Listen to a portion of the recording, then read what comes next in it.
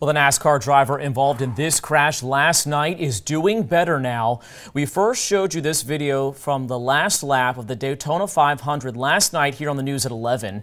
NASCAR confirms Ryan Newman's injuries were serious but not life-threatening. He was in that car. It's unbelievable. Sports director Allison Posey joins us now. And Allison, how is he doing?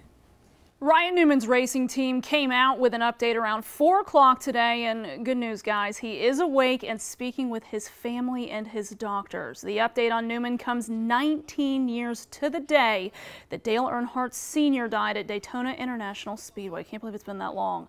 A wreck that, like Newman's last night, was head-on into a wall and was hours until fans received an update on his condition. It was because of Earnhardt's wreck, though, that many new safety protocols were introduced to the sport, like soft walls and head and neck restraints, protocols that may have in fact saved Newman's life last night. Again, Ryan Newman is awake today and speaking with his family and doctors. We'll keep you updated on air and online at WTXL.TV if anything changes.